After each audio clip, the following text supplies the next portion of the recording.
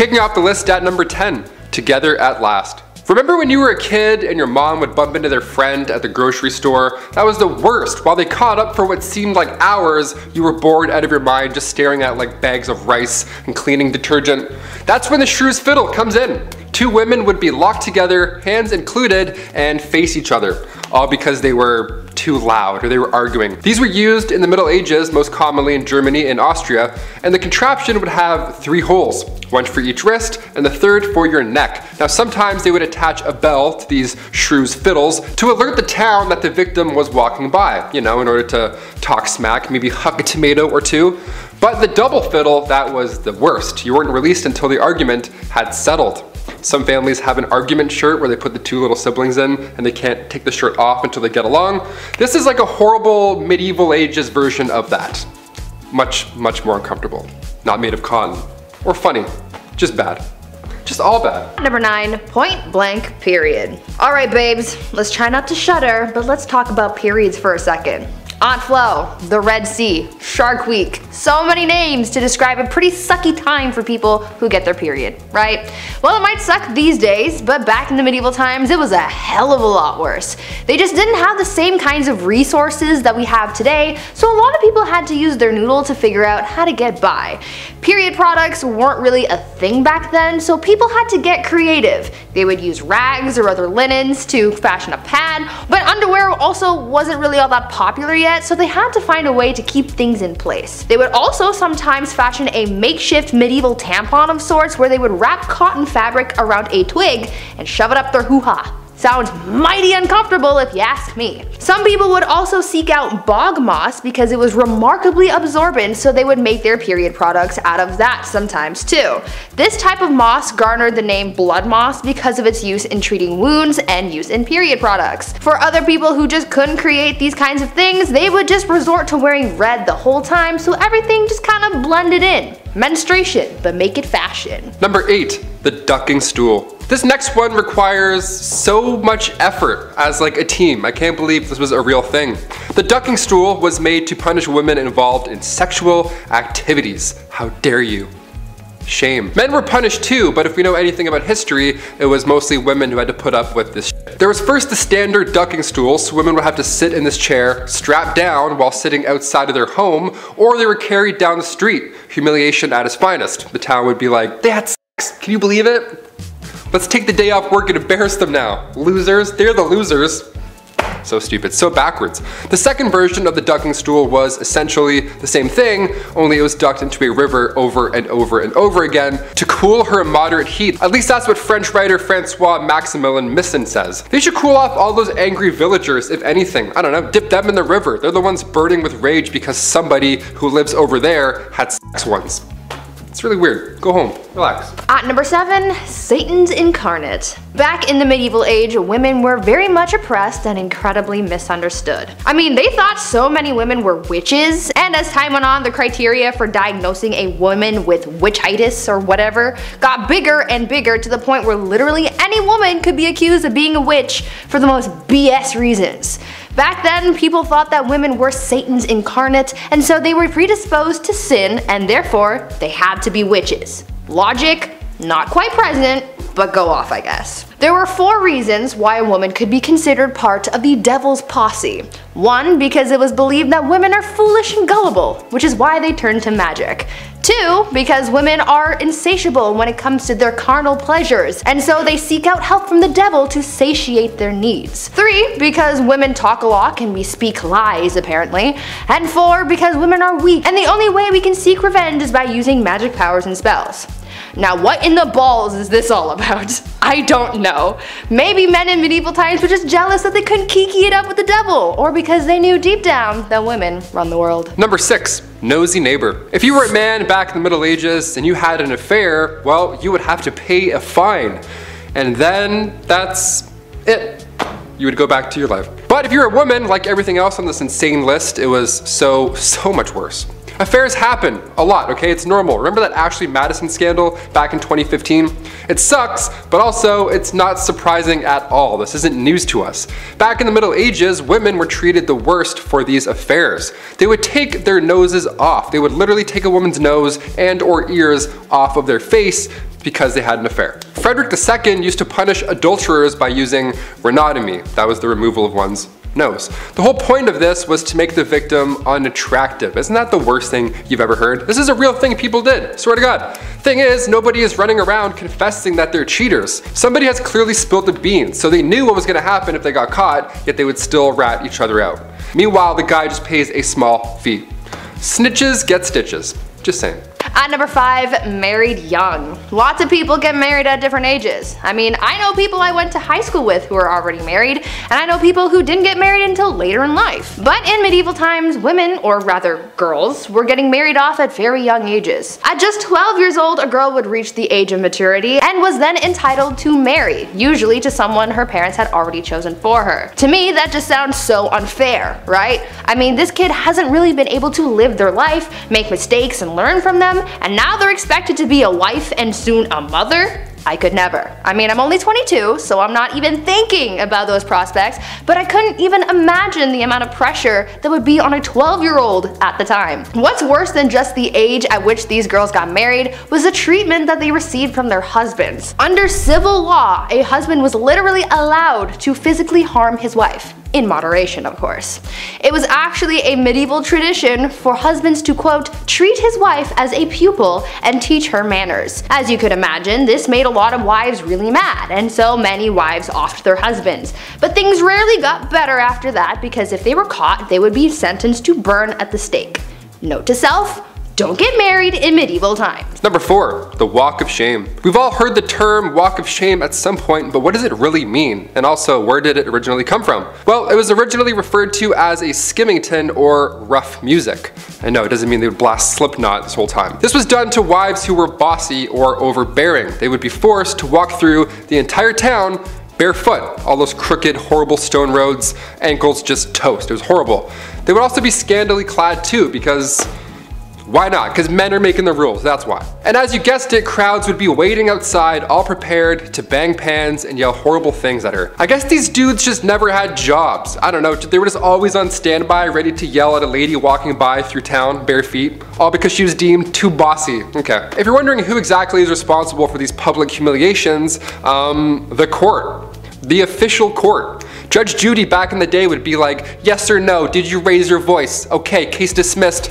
Take your shoes off, we're done here. What a joke. At number 3, ladies of the night. Sometimes you gotta do what you gotta do to get that coin, right? We all have our side hustles and dead-end jobs to be able to afford rent and whatnot. And sometimes we're not exactly proud of the work that we do to make money. It was the same back in medieval times. People had to find any means to make money, and for a lot of women, they used what their mama gave them to support themselves and their families. One of the more positive sides of life for women in medieval times was the fact that being a woman of the night was actually a recognized profession. Later on throughout the times, this profession would be deemed illegal, but in medieval times, it was as common as being a baker or something. These women were actually considered to be merchants because they sold their bodies as if it was any other sellable good. Being a woman of the night was such a common and widespread profession that nearly every town in medieval times had a brothel, even in towns with small populations. So yeah, maybe they didn't have that big of a marketplace, but they no doubt had a place where you could go see some quality mommy milkers. Number 2, grand theft witchcraft. If you were a woman in the Middle Ages, you were accused of being a witch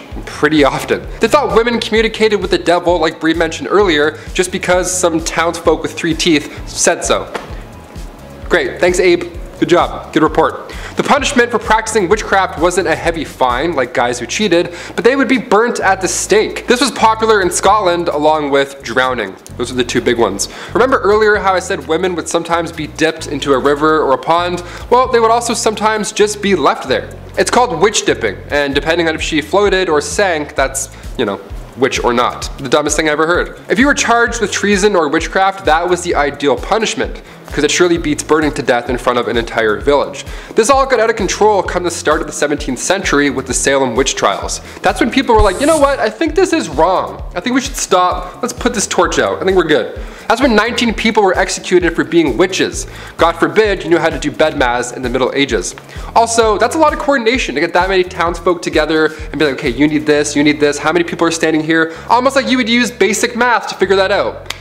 You're a witch too. Spoiler alert, we're all witches, because we know things. I don't know, I hate this. And finally at number 1, crimes of the heart. For some unknown reason, people were really out here in these streets in medieval times trying to accuse women of everything. Witchcraft was a common accusation, but the other common crime that women were often accused of was adultery. But you see, the thing is, someone could accuse a woman of adultery even if she never had physical contact with another person. Now, how the heck does that work, you ask? Well, it depended on where these people lived. During the medieval age in the Byzantine Empire, it was considered adultery if they spent a night outside of their husbands' or parents' homes. In Slavic parts of Europe, a woman could be considered guilty of infidelity for simply going to a public event. I'm pretty sure with this logic, if you even breathed in the same general vicinity of a man, then you could be accused of adultery. I mean, what the F is that up? The only bright side, I guess, is the fact that when it came down to punishments for adultery, men usually got the worst punishments in comparison to women. However, they would be accused of this crime way less often than women, so I guess in a way we still got the short end of the stick. Damn it. Number 10, Julie d'Aubigny, a sword-wielding opera singer? Yes, sign me up please. I am so here for this. There is so much to unpack about this story. So she was born the daughter of the secretary of King Louis XIV's Master of Horse. She moved to the court of Versailles in 1682. Her father was an expert swordsman and educated her alongside the boys he taught because she was his only kid. She even dressed as a boy and excelled at the sport. She ran off with a fencing master and toured, showing off her skills to wide audiences. One audience member, however, couldn't believe she was a woman because she was so good, so she flashed the crowd, who responded with complete stunned silence. She began singing at the Marseille Opera where she met her first love, a young woman. This woman though was packed off to a convent by her family, and Julie followed to help her escape. They burned down the convent and ran off together, and she was actually sentenced to death by the parliament, but Julie would continue to live on, one adventure after the next. She would later be pardoned by parliament and continued to go on to become an opera star, and had many other lovers. Number 9, Betty Page. If you're a fan of pinup art, then you almost have to be a fan of the one, the only Betty Page. She is the one who defined the art form. Page was an American pinup icon who scandalized society with her risque and alternative kink modeling photos. We can thank her for the bikini, as it was Page herself who made it popular. Pop stars to this very day model themselves after her, her iconic haircut being found on stars such as Katy Perry and Dita Von Teese. Her poses in her famous photos were found in music videos such as she had a massive amount of influence. She redefined a sexually repressed era with her free spirit and unabashed presentation of her sexuality, but she was taken advantage of a lot of the time. Betty actually didn't make any royalties after her prince until Hugh Hefner got her an agent, but by the end of the 1950s Betty walked away after a nervous breakdown and retired as a born-again Christian. There was a lot of suffering that Betty didn't show to the world or even admit to herself. Sadly, the woman whose face everyone knew was diagnosed with schizophrenia due to severe trauma from her childhood. For years no one knew if she had even passed away, but people were still obsessed with her until she was finally tracked down for a documentary. She refused to take any photos but would give interviews over the phone. She finally hired a lawyer to try and recoup some of the money she lost for her image and spent her final days living with her brother in LA. Number 8, Cleopatra. Cleopatra, the woman who had the world talking all the time. She made sure that whenever she entered the room, all eyes and ears were turned in her direction, jaws on the floor. She is one of, if not the most famous Egyptian queen to ever have lived. Believing she was the goddess Isis herself, she prepared dazzling entrances wherever she went. But it wasn't just her looks. In fact, some accounts say she wasn't actually particularly outstanding in that department. It was just the whole package in how she presented herself. It was indeed her wit, charm, intense intelligence that had men and nations kneeling to her. Her brother/husband wasn't a huge fan, as it was clear she was always trying to get past him to hold the whole title. But one way she overstepped her husband was when she had herself delivered to the Roman Emperor Caesar wrapped in a carpet naked. She easily won the senior emperor and gained him as her lover, and eventually she even won the Egyptian throne, soon to become the famous Queen of the Nile. Number 7. Mary Laveau. Mary Laveau is an absolute legend in practice and by lore. Her mysterious past and practices made her the absolute talk of the town. She was the voodoo queen of New Orleans. Voodoo or Voodoo is a combination of West African religions brought over to the Americas through the slave trade. It then blended with Christianity and the traditions of indigenous peoples. Marie was the first generation of her family to be born free, but due to laws and practices of the time, Marie and her husband bought and sold around 8 slaves in their lifetime, though it was also believed that she aided in the escape of slaves as well. But what she is most famous for is her work as a voodoo queen in New Orleans. Many wealthy and politically connected individuals paid Laveau to aid in personal advice, intervention, and protection from evil energy. She also worked as a hairdresser, which gave her access to information regarding her clients, because honestly, let's be honest, everyone's hairdresser is their therapist. Honestly, what didn't this woman do? She also ran an orphanage and helped many children have a safe home. Laveau is a popular figure in legend and lore due to her relationship to the occult, but her role in society was much larger and a little bit more scandalous than that. Number 6. Louisa Casati. Also known as the Divine Marquise, we have yet another woman of mystery on this list. Louisa Casati beguiled everyone she came across. She was a young, well-born heiress who married into the Lombardy aristocracy. The mundane was an insult to her. She dressed in extravagance wherever she went, dyeing her hair fiery shades, darkening her eyes with makeup and contouring with kohl. Her guiding principle in life was to imitate art, as opposed to art imitating life. But due to her extravagant presentation, she became the muse of dozens of famous artists. Thanks to her immense fortune, she traveled the world, leaving a trail of lavish parties that even Gatsby would gawk at. Every party topped the last. She had a collection of very special drugs, naked servants gilded in gold, wild animals. Her tombstone reads, "Age cannot wither her, nor custom stale her infinite variety." Number 5. Madam C.J. Walker. Madam C.J. Walker broke records and blasted through glass ceilings as the first self-made female person of color millionaire in America. She made her fortune thanks to her homemade line of hair care products for black women. Her parents were slaves who worked in Louisiana, but she was the first of their children to be born free after the Emancipation Proclamation. After an experience with hair loss, she created the Walker system of hair care. She had a knack for self-promotion that started by selling directly to the clients and then employed beauty culturalists to hand sell her wares. She not only continued to build her business, but she also kept a hand behind her to help lead future generations towards success. Walker used her fortune to help fund scholarships for women, donated large sums to NAACP and the Black YMCA, among other charities. An absolute legacy. Number 4. Mary Wollstonecraft. Mary Wollstonecraft is a feminist icon who began setting the groundwork for women's rights all the way back in the late 1700s. She authored A Vindication of Rights of Women in 1792, which is considered the earliest treatise advocating for women's rights. Wollstonecraft was born in the age of the Enlightenment in England. The Enlightenment is pretty much as it sounds, an intellectual period which advocated for reason to obtain objective truths. As part of this movement, Mary and her sister founded a girls' school in London in 1784 to educate young girls. She continued to write articles advocating for the education and equality of women in society throughout her life. She believed that if women weren't educated to the same degree as men were, then society would come to a standstill. Sadly, Mary never fully saw the success of her ideas. She died during the birth of her second daughter, Mary, who, funny enough, would go on to write one of the most controversial books in history, Frankenstein. Number 3. Mae West. I see a man in your life. What, only one? Mae West. As sassy as she was on screen, she was even more so off of it. Her wisecracking, quippy sensuality became a sensation people couldn't get enough of. West started out in vaudeville and Broadway before she hit the big screen, singing and doing acrobatics. By 1926, Mae began to write and produce her own plays, the first being titled Sex. Her performance was of a woman of the night, and you can imagine the stir she caused. It also earned her an 8-day jail sentence for corrupting the morals of youth. She loved to ridicule social attitudes towards sexuality, which became a part of her trademark style. She was also a big supporter of the gay community, even writing a play called Drag as a celebration of drag in New York City, on top of it being a living room comedy. As you can guess, this also stirred up some serious controversy. But despite it all, West seemed to enjoy the reaction of the private and reserved public, loving every minute that it made her famous. Number 2. Marsha P. Johnson. Marsha P. Johnson is most famously known for her work to help support the LGBT LGBTQ+ movement in New York City for nearly 25 years. Marsha played a key role in the Stonewall riots that found the gay pride movement today. She was a drag performer and black trans woman who did everything she could to advocate for trans youth, homeless people, and people living through the AIDS epidemic. She even used money she earned as a night worker to help fund a refugee for homeless people. Along with fellow activist Sylvia Rivera, she founded STAR, Street Transvestite Action Revolutionaries, which created a safe place for homeless trans youth to sleep and feel safe. It was the first LGBTQ+ shelter in North America. Sadly, however, Johnson never got to see how far the movement would take the world, as she died in 1992.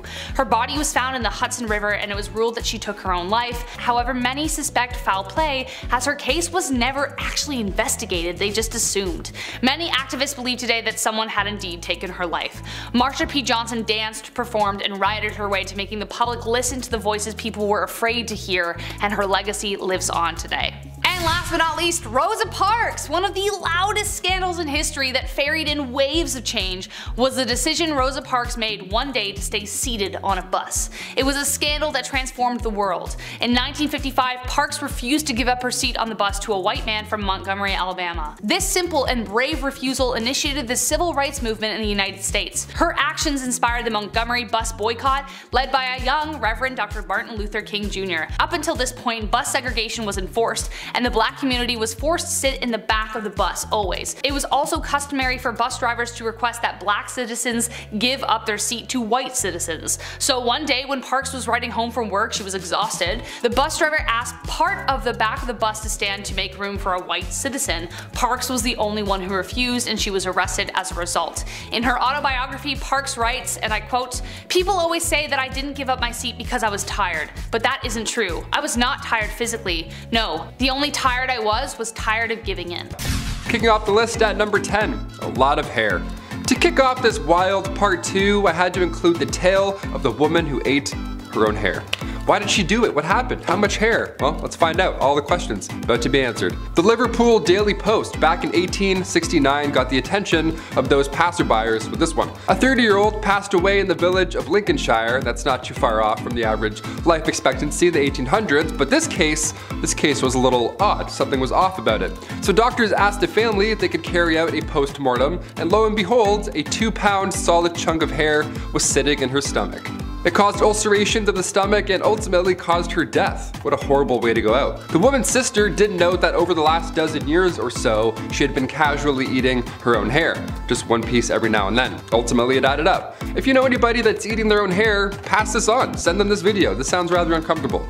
Number 9, cat attack. If I have to pick, I would say I'm 100% a dog guy. Cats are cool, don't get me wrong, but this next story freaks me out a bit. Also, I had a cat once and I pulled its tail on it. Hissed at me and scratched me and scared the life out of me. So, dogs for sure.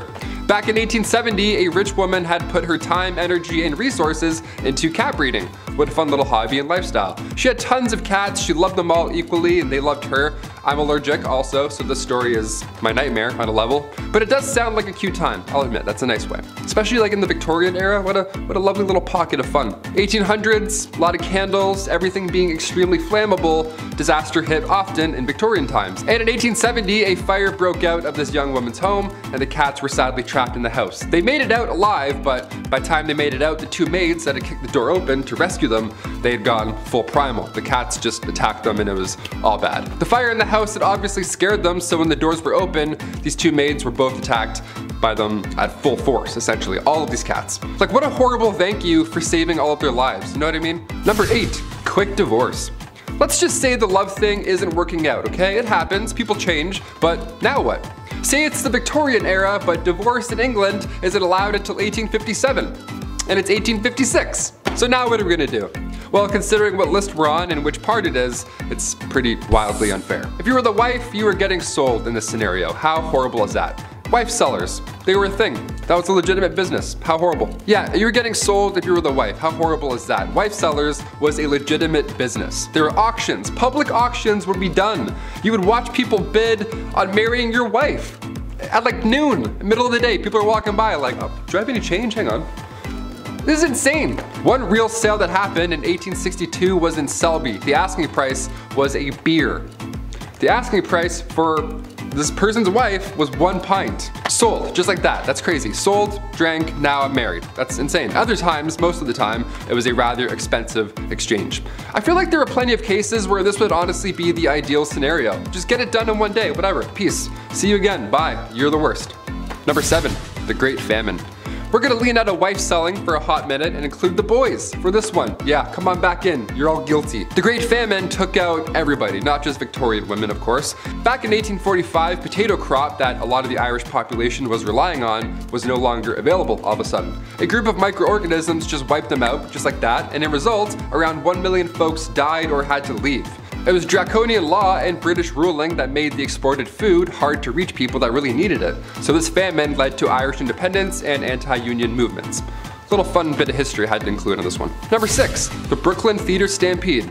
And we're back to absolute horribleness. Here we go. I love the theater. When the pandemic shut down plays, I actually felt pretty sad. I like sitting in full rooms watching a guy in a fake wig monologue about Mozart. Like that's my ideal Saturday night. That's the best. I don't want that to not be a thing anymore. I love theater.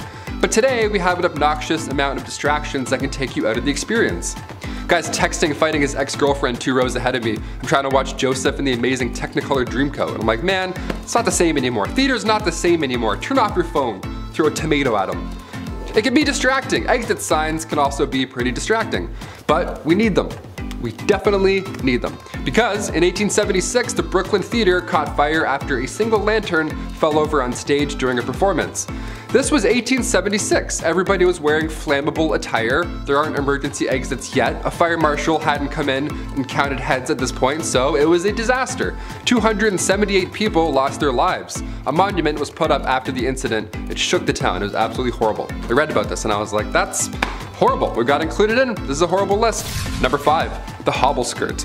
Yeah, so when people can't get out of burning theaters, it's stuff like this to blame. Just from this 1910 headline alone, I'm glad we don't have hobble skirts anymore. The June 12, 1910 headline reads, "The hobble skirt is the latest freak in women's fashions." The latest freak. Skirts that are so tight around the ankle that locomotion is seriously impeded and speed is impossible. Nice. I'll take 2, debit. Doesn't that sound like a bad time? Why would anyone want this? Sounds like you're gonna be late for everything. French designer Paul Poirier made these to free the bust, to free the, have a lot of room in here, whilst shackling the legs. So you in turn you can't move. Just what you need to move around uneven stone roads, I guess. Love the practicality on this one, Paul, thanks. Despite how ridiculous and unsafe the hobble skirt looks and acts, only the wealthy could afford such a thing. Shoot! Oh man, must be nice. I'll just be over here wearing jeans like an idiot. Middle and lower class women wore skirts with slits or buttons so they could, actually walk around. Yeah, what fools. Oh, sorry, you want a button? I don't speak broke, sweetie.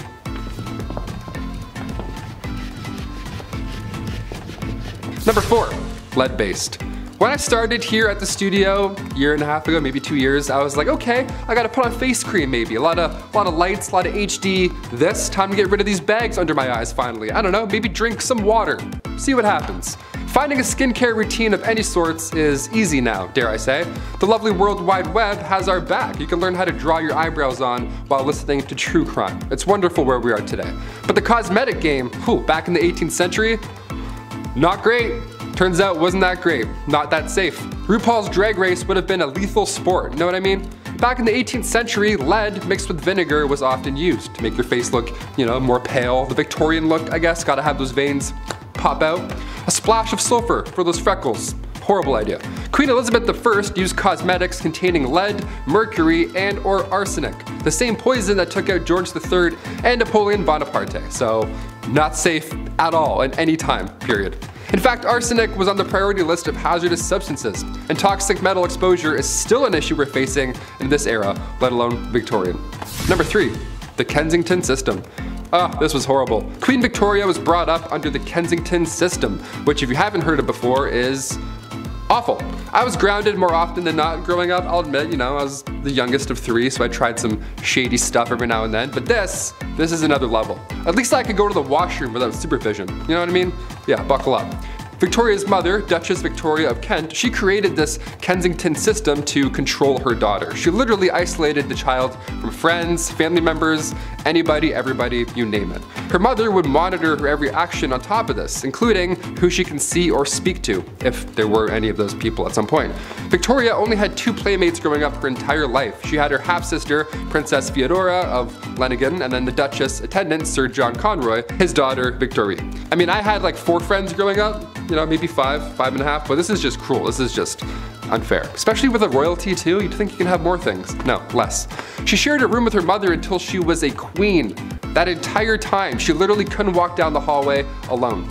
Victoria has reflected on her childhood, and yeah, in case you're wondering, she hates John Conroy. She referred to him as a demon incarnate, so she's got the words. Number 2, arsenic dresses. If looks could kill, literally. You've heard of arsenic and old lace at some point, but what exactly are we talking about?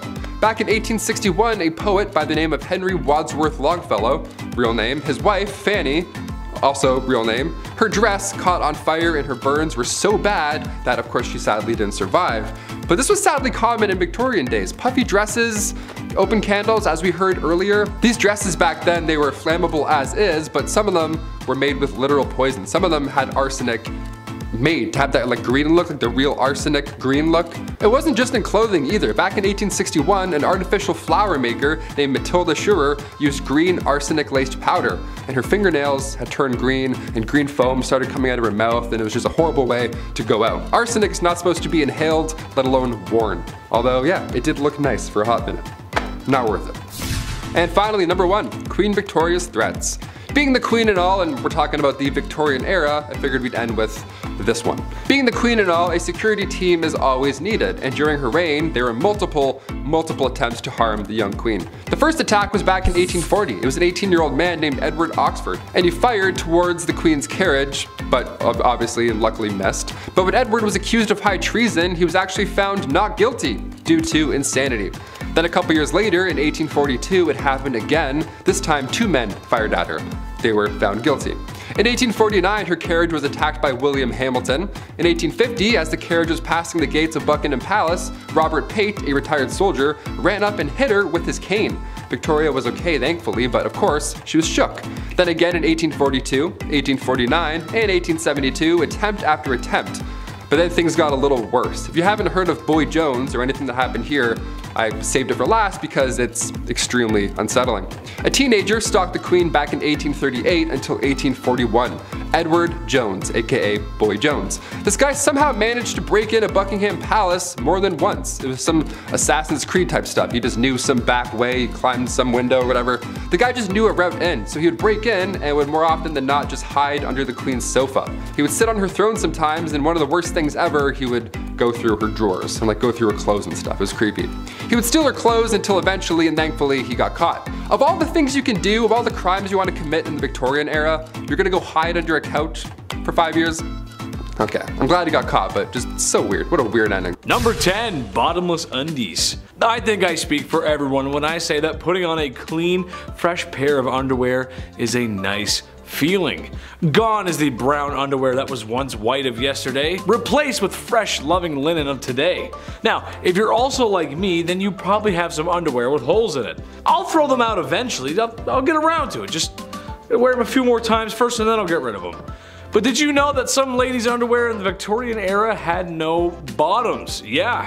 Part of the many layers of clothing that women were wearing back then, their underwear had no bottoms, which to me is the whole point of wearing bloomers in the first place. You gotta keep your business warm and packed away. I just don't understand what the point of having it all hang out is. That's just stupid. I don't know. Number 9, no razors. There's a joke about the 70s, George W. Bush, and garden hedges here, but I'm gonna let you fill in the blanks. Basically, this is a time in history where you cannot hop in the whip and drive on over to your local hair razor dealership because there ain't no whips and there ain't no CVS. Or Shoppers Drug Mart if you're Canadian. Today you can buy disposable razors pretty much anywhere, and there's multiple models for doing so. When things get hairy, you got options. Women in the Victorian era were not so lucky. They had to go for the natural look. Now, not there's anything wrong with that, it's just I feel like a girl's gotta have her options. She gotta be able to, you know, do her own thing. Why not? Number 8. The dirty Thames. When you think of Victorian England and the people, there's only really two classes, the wealthy and the ones who are broke and sound like they're from Peaky Blinders, love. Yeah, that's right. However, even for women of high esteem with their bottomless undies and lady maidens growing a flush, the streets of Victorian London weren't very bourgeois, to say the least. Muddy dirt roads, thieves, beggars, and a really bad smell. It just didn't smell very nice. Oh, and also a really scary guy, but we'll get to that in part 1. But perhaps the most disgusting was the Thames River, which after years of treating it the same way Brendan Fraser was treated after the Mummy franchise was over, it wasn't a good look. It was full of filth, sewage, garbage, and animal cadavers, so much so that it was said you could walk across the river on top of them. That is no place for a lady to be. Ooh. Number 7. Calf ear appetizers. This one goes out to all the folks who like their steak well done, as this may be too much to stomach. Given the way food was prepped and handled back then, I would agree with most folks that cooking the devil out of your meat was probably just the safer bet. Sucks for me because I like my steak rare as you can make it. Blue, almost, honestly. I love it like that. I am also willing to bet that most of you folks who like your steak well done aren't a big fan of fat and gristle. I also love fat and gristle. I just like meat, what can I say? What I'm getting to is calf ear appetizers. Yes, cooked calf ears, which I'm pretty sure are just like pure cartilage. Higher class women could often find themselves at parties where they would serve up this chewy delight. You'd probably just be chewing on that for a while. I feel like most people wouldn't like that. Is Chris a cartilage guy? I don't know, we'll see. Number 6. Hand cleavage. This goes for every inch of the skin, really, but women had to cover up back then. That means no ankles, neck, or God forbid a wrist. If a man saw a wrist, they would act, ooh. Well, I don't know if they were that down bad, but women of higher esteem wore gloves. There's etiquette to gloves. It was all part of the culture, which means only women with dosh could practice such glove etiquette. I say no woman should have to cover up. She should wear whatever the heck she wants when the heck she wants to. However, with the gloves, I believe there's a separate issue. I have an issue being a big dude with asthma. I sweat a lot more than the average folk. It just sucks, but if I was a fair lady with those gloves on, well, I might want to leave them on. Wouldn't want to ruin anyone's appetites for calf ear appetizers because the smell and the sweat, it just, ooh, it'd be gross, ooh. Number 5, dresses too big. This is something I'm glad isn't a thing anymore. I'm not a person who likes to dress up. I'm a simple dude. Casual and comfortable is my forte. However uncomfortable wearing suits is, I like to think I clean up well. And I understand sometimes you gotta wear drip. It's just how life goes. Sometimes you gotta dress up. I just don't think people should be showing up to any formal events in cowboy boots and a popped collar shirt. I've known a few of those people. But what I'm really talking about here is the obtuse size of women's dresses and just the whole culture of women's fashion back then. It's just crazy. Large and overbearing dresses with enough material to use as blankets when you sleep.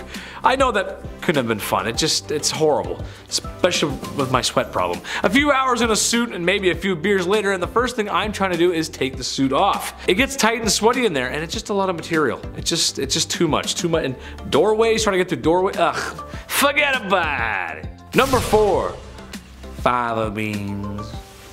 Well, after all that sweating and being around all that foulness, ladies needed to detox. How about a nice face mask made of beef? Yes, that's right.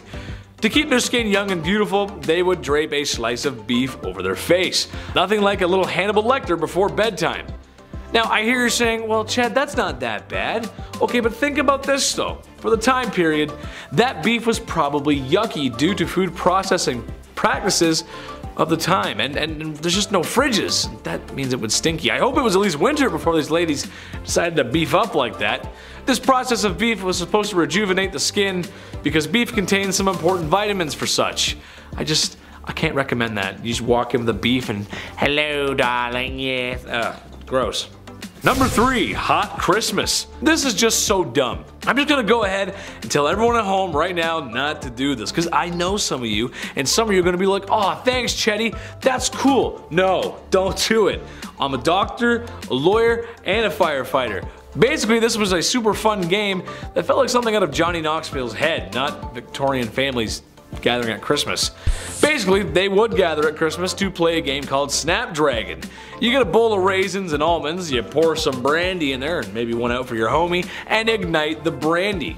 Once the bowl is on fire, the family will compete to see who can grab the flaming treats and eat them the fastest.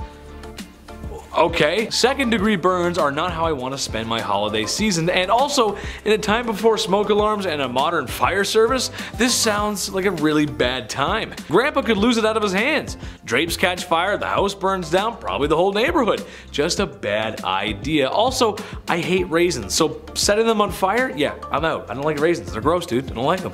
Number 2, crypt pics. Look, it's a part of life. It happens. You live, you love, and depending on how much your wife likes interior design, you probably have a sign hanging up like that in your home somewhere that says something like that. You know what I'm talking about. And after spending all that time in HomeSense, it's all over. Fade to black, cease to exist, the forever box. There's a whole process and respect in the undertaking business. The Victorian era had a strange tradition, however. How about taking photographs with the body of a family member who has recently passed on? Yeah, that's right, I know. I couldn't believe it, really.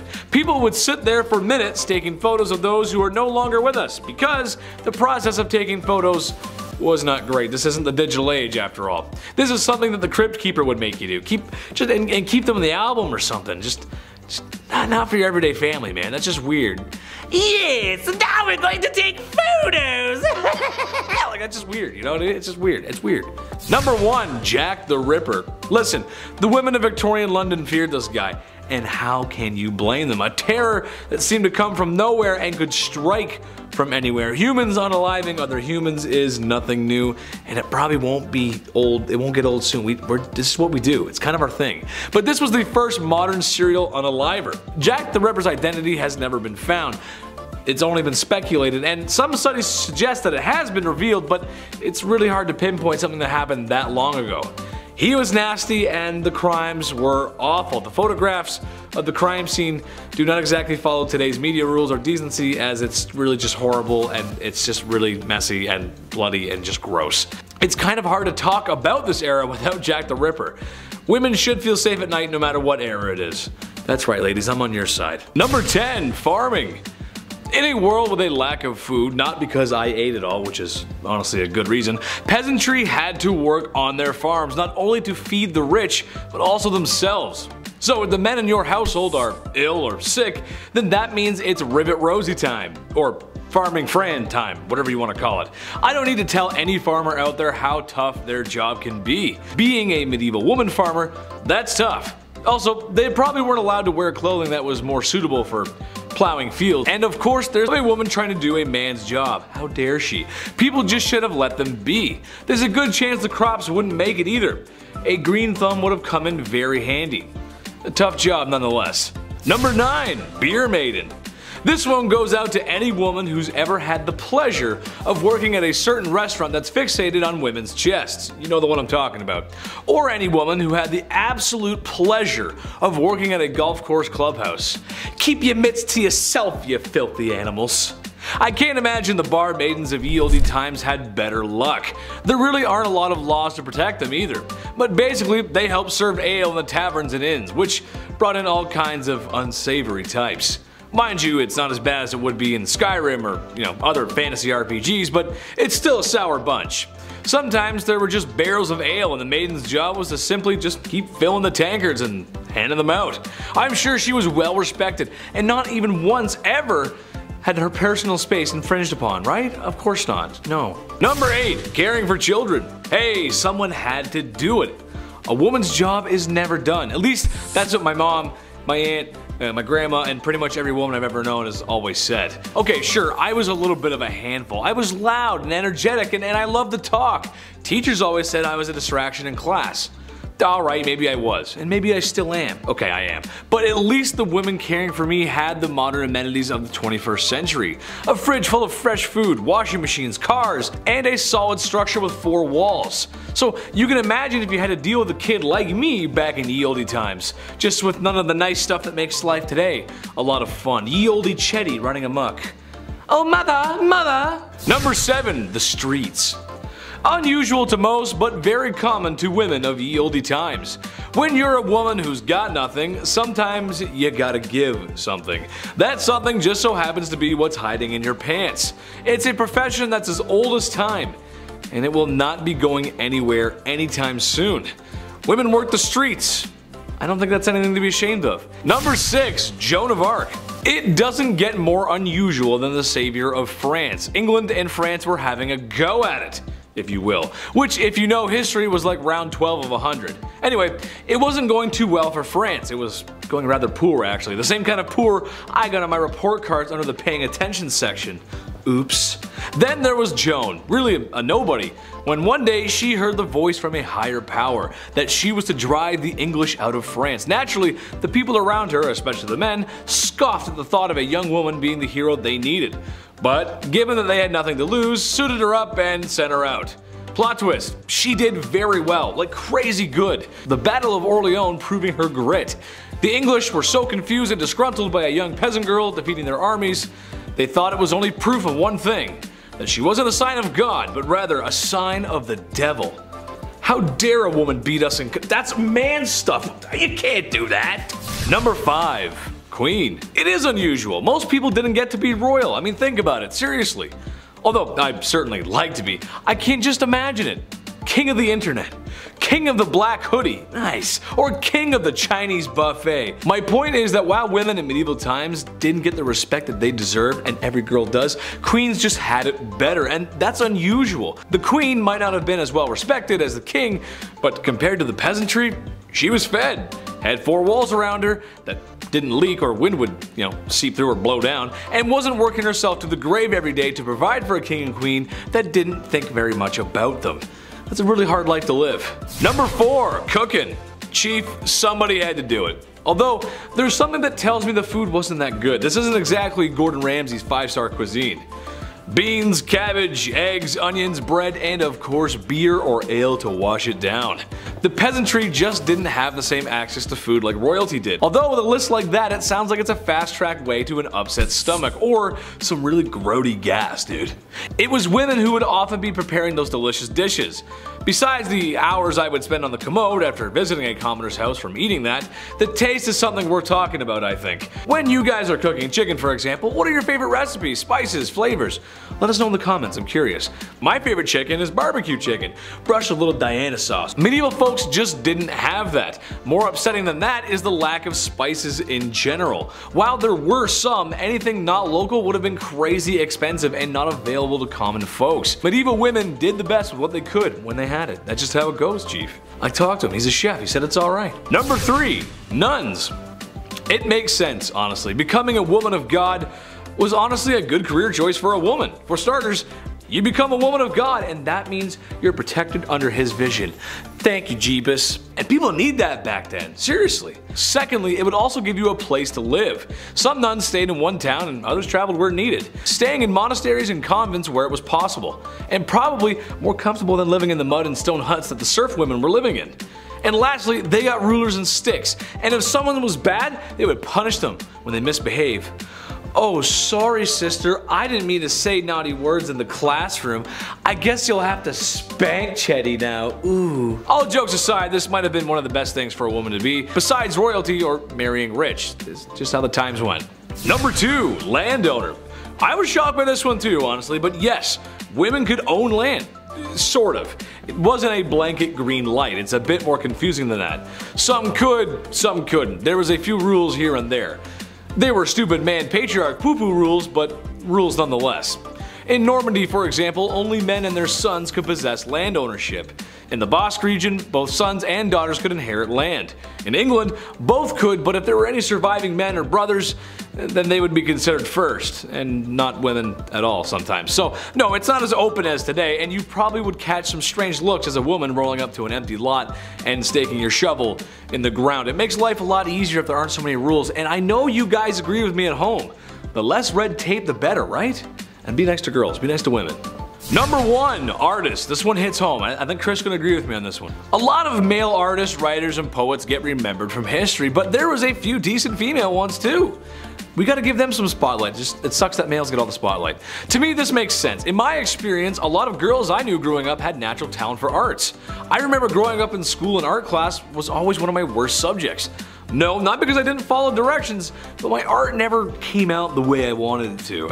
I didn't feel the motivation, babe. I couldn't see the motivation. Most of the girls in art class just passed with flying colors. no pun intended. And for writing, well, besides my dyslexia, if you looked at a paper I wrote in the 6th grade versus a girl from my classroom in the 6th grade, what's the difference? Well, you can actually read hers. Mine are terrible. All grade school antics aside, notable artists and writers include Clarica Gouda, that's a cool name, and Hildegard of Bingen. Names you might not know but for sure are worth a Google search. Number 10. Working in general. I know. World War I, 1914 to 1918. If you didn't guess already, this wasn't the age of women, or at least treating them right. Just wasn't. This, however, was the beginning of things changing. The war had a lot to do with that. When men went off to war, women had to fill their shoes in places of work. When in reality, a few years prior to that, a woman working was a ridiculous idea. But what's a gal gonna do when she's got no choice? Knuckle up, buckle down, and do it, do it, do it. It might seem silly today to even mention women going to work, but this is good history. In the beginning of women's suffrage, really the middle of it. Number 9, this one's really cool, I like this one, this one's crazy. The Radium Girls. Yes, the Radium Girls. This is just a crazy story. So, this material called radium was discovered and its glowing properties were quickly put to work for military application. You'll find a lot of times that military service often boosts technology development. Just how it goes. So when a factory that was producing glow-in-the-dark watches for the war effort needed workers, they looked to women to stand up to the challenge. Day in, day out, these women painted with radium paint. The women were advised to keep the brushes with a fine tip by placing it between their lips. Kind of just a little lick, a little kiss kind of cute. Some women even used it on their nails and others painted on each other. The novelty of glow-in-the-dark paint quickly wore off, however, when it proved to be very harmful to one's health, especially since the women had been ingesting the harmful paint. In the end, it was radiation sickness. One woman had it so bad her jaw simply fell off. That's not it. I saw the picture, bro. It's just gone. Number 8. The Canary Girls. A very similar story to the previous, but perhaps one you may be unfamiliar with. The Canary Girls sing a familiar tune to that of the Radium Girls, except it wasn't radioactive, but rather just TNT. How could TNT be harmful besides when it blows up, right? That's what I thought. The only trouble I've seen with TNT is when Wile E. Coyote accidentally blows himself up trying to get the Roadrunner. That's where I get all my scientific knowledge from. I'm a scientist, what can you say?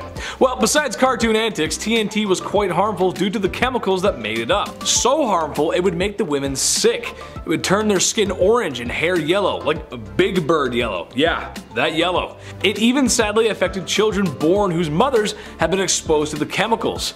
Canary babies, as they were so called. This is why we have work safety rules, and ladies, next time there's a global conflict, check what's in the factory first before they throw you in there. You don't want to catch any of that, that's bad for you. Number 7. Ambulance driver. Chauffeurs and drivers were a man's job when cars began to take over the roads. You gotta imagine this is a time when cars are still really new. However, why use a man there when we could use him in the trenches? Many women were trained and drove ambulances from the battlefield staging area back to a safer area where doctors and nurses await your arrival. The pay wasn't great, there was lots of screaming, and a slight chance of getting shelled by German artillery. There's a part of me that always gets nervous while watching footage of this time period. Like the cars just look kind of flimsy, right? And they look like they could fall apart at any minute. And driving through the mud and the blood, top speeds only are going to be around 20 to 30 miles per hour tops. Cars get like 40 horsepower at most, which in case you didn't know is very slow. Usain Bolt on his best day runs twice that speed. I don't know, but you ever see that footage and the cars are so like, you know what I mean? Like it doesn't look like they're gonna make it up the hill, it's weird. Number 6, nurse. I know. Yes, lots of ladies were, are, and going to be nurses. That's nothing new. And any nurse out there in the medical profession, thank you for your service. Chetty thanks you. Now, I don't need to tell anyone in the medical profession how busy a hospital floor can be on a bad night. Nurses running around, paging doctors, phones ringing, papers flying, something about a code blue. Hectic, right? Well, imagine that, but less equipment. 100 years less technology, and all whilst under the suppression and threat of bombardment. Great. Yeah, not so fun, right? Sure, any nurse has comfy Skechers to take her to the graveyard shift, but no nurse has blast-proof equipment to treat people in a graveyard, as this is a field hospital and this is the best they can do for the time being. Yeah, see, that's not fun. It's kind of that's unusual. Yeah, it is. Number 5, ladies of the trench. This makes sense. A lot of sense, really. And as weird and crazy as it might sound, it might have made the men feel a little bit better. Trench life was awful. Refer to my World War I videos here, they're pretty good, I promise. Mud, blood, rats, disease, sickness, machine guns, barbed wire, no man's land, chemical warfare, and sadly, when all that was done and gone, brutal, borderline, medieval hand-to-hand combat. That just must be terrible. I played Battlefield 1, that's fun, but in real life, that's just not fun. So when soldiers were taken out of rotation for a little R&R, they might be pleased to see a brothel on wheels. That's right. Or when visiting certain northern towns in France, a very legal brothel houses, if you will. When Americans joined the fight, of 1,000 men being treated in hospital, 190 were being treated for a brothel-related sickness. Go get 'em, boys. Some men would even ask for ladies who were known to possess such qualities, because they knew if they caught it, it meant 30 days in a bed and not in a trench. That's honestly such a big brain play, I can't even. Number 4, widow. Might not be an official occupation, but it is an official title, and officially, it sucks. Imagine a world where it's difficult to get by, a world where a woman is a second-class citizen. So when her husband, her brother, her father, and maybe even her son get drafted to fight Germany and don't make it back, well, it's not fun. Some struggled to find work, others remarried, and some had no choice but to practice the time-old tradition of the world's oldest profession, if you know what I mean. Tough times, man. Especially for the ladies. Not cool. Number 3, farmers. Gotta tend to those fields, partner. This is also a time where there is farm equipment, yes, but not as common as today. It would have been expensive and nowhere near the state-of-the-art farm equipment that we have today. Milking machines, combines, tractors, you name it. In 1914, it's offspring. That's your farm equipment. That's how it works. Ever notice how farmhouses got lots of bedrooms? Well, if you can't afford to hire farmhands, then you make some. Except, however, the key issue with the last point as well as here is the men in your family getting sent to war. Not coming back for 4 years is a problem. Or in a worst case scenario, not coming back at all. I mean, I'm sure some came back, they just came back in boxes. Which means wives, women, sisters, and daughters had to roll up their sleeves and get to work. And I don't have to tell any farmer watching this how important their job is, or how difficult it can be. You gotta feed the folks after all. Gotta do what's right by me, Dutch. I don't know how farming's Western, but alright. Number 2, dancer. Little bit of a stretch here, but hear me out. World War I ended in 1918. By 1920, the Allies' economies had picked up, but especially in America. This was a time of great success, as a wise man once said. The Roaring 20s, while the war was over, many folks were still feeling the effects, especially in Europe. Germany wasn't doing too hot. And they're gonna come back for a sequel. It's not gonna be good. As the sale of alcohol was banned, underground clubs began to open. Speakeasies, you may have heard them from my 20s videos. Men, soldiers returning home, women, and minorities of all backgrounds were hanging out in these places, which was very progressive and cool for the time. The ladies were becoming flappers, which were dancers, out of the factories and enjoying the luxuries of a healthy economy.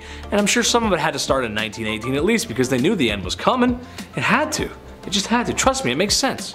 Number 1, politicians. For the first time in a long time, women were becoming politicians. Not presidents or governors, but their voices were being heard in the political space regardless, which is huge. A one Miss Rankin was voted into the US House of Representatives in 1916. A woman's right advocate, all brought to you by women's suffrage.